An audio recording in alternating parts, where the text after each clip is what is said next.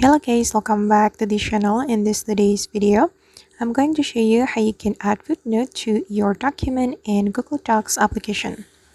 Okay, let's get into it guys. First of all, I'm going to open my document in my Google Docs application. I'm going to open this document, and for example, I'm going to add footnote to this document. If you want to add footnote, we can select a sentence or a line we want to add footnote to.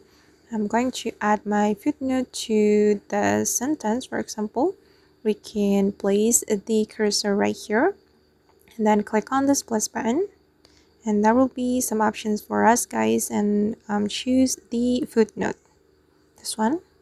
Okay, and for this footnote, I'm just going to add random tags like this. Okay, once you're done, you can click on this check mark, and this is the result.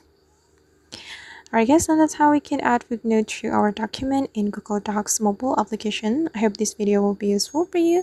Thank you so much for watching, and see you in the next video.